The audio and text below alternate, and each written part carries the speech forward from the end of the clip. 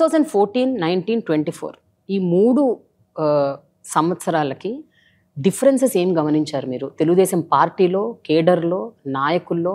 Especially ఈ 10 ఏళ్లలో కూడా ఎంతోమంది అప్పటి నాయకులు ఇంకా పెద్దవాళ్ళు అయ్యారు, చాలా సీనియర్స్ అయ్యారు.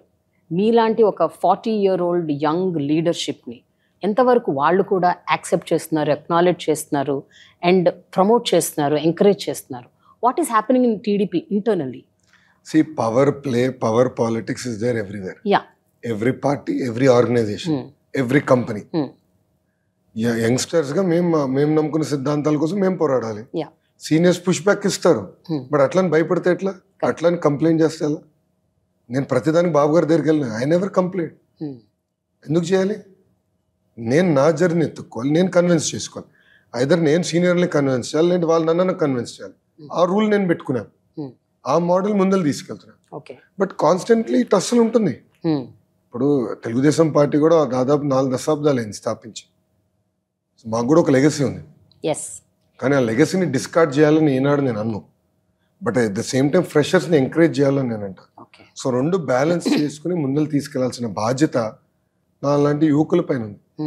సో తిరుగుబాటు చేస్తాం, revolting is not the solution. We have to find mechanism wear all of us together can work.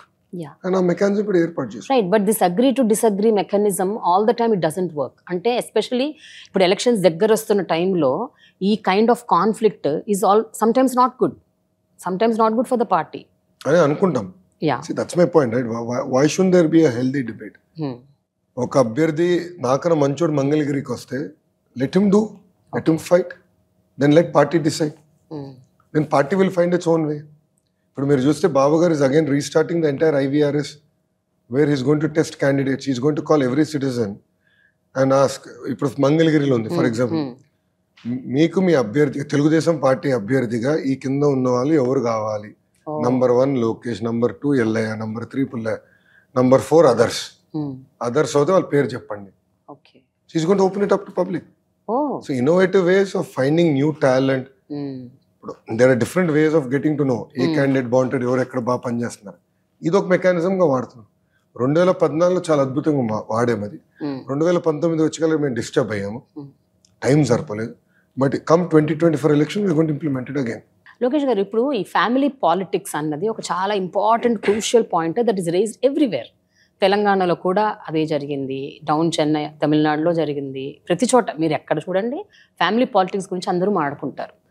How do you differentiate from the rest of them? Like, whether it is a KTR or Rahul Gandhi or Akhilesh Yadav or Udayanidhi Stalin, whatever. వీళ్ళందరి నుంచి మిమ్మల్ని మీరు, do you also see you one among them or you differentiate yourself from them? No, fundamentally, why are we demonizing family politics? అట్టే family business ఉండకూడదు, నేను family medical ప్రాక్టీస్లో ఉండకూడదు, నేను ఫ్యామిలీలో డాక్టర్లు అవ్వకూడదు, ఐఏఎస్ బిడ్డల్లో ఐఏఎస్ అవ్వకూడదు, IPS children should never study to become IPS officers and rule ఉందా? లేదు. We have a right to choose our own careers. మేము ఇప్పుడు లెగసీ అనేది తలుపు తెరుస్తుంది, కానీ ఆ రూమ్లో కూర్చునే అర్హత ఉందా లేదా అనేది ప్రజలు నిర్ణయిస్తారు. ఇట్ కుడ్ బి ఇన్ బిజినెస్లో అయితే consumers will decide are employees will decide over a period of time. Doctors అయితే పేషెంట్స్ విల్ డిసైడ్. సో పాలిటిక్స్లో పబ్లిక్ విల్ డిసైడ్. నంబర్ 2, మీరు చెప్పిన నాయకులందరూ everyone has their own style of politics. Harish Rao గారు style of politics is different from Ram style of politics. Revanth గారు style of politics is different from KCR గారు politics. So different leaders have their own style. So I have my own style, I have my own way of taking decisions, and I have my own opinion on where I see India 10 years from now, 20 years from now. So అందుకే నేను earlier was saying $5 trillion economy is such a small target. India has immense potential. We should start talking bigger. Each state should be a $1 trillion economy.